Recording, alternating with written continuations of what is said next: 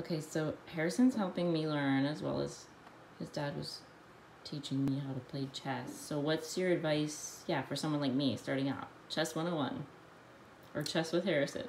I think this move is always like the best move to do if you're white, because white always goes first instead of black. It does? Yes. That's racist, bro. Chess is racist? That's weird. It's part of chess, okay? Oh That's the game. Who White made goes this first, and then black goes last. It looks brown to me. Looks like cocoa, like. And I do that. Yum, yum, yum. I think doing the pawn right before the queen is like an amazing start, because you can move the queen anywhere.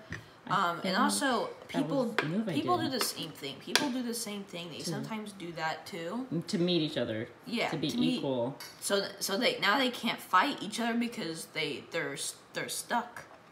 Okay. And then sometimes I like to move here. And sometimes people like to move here to protect this guy by a horse. I love the horsies.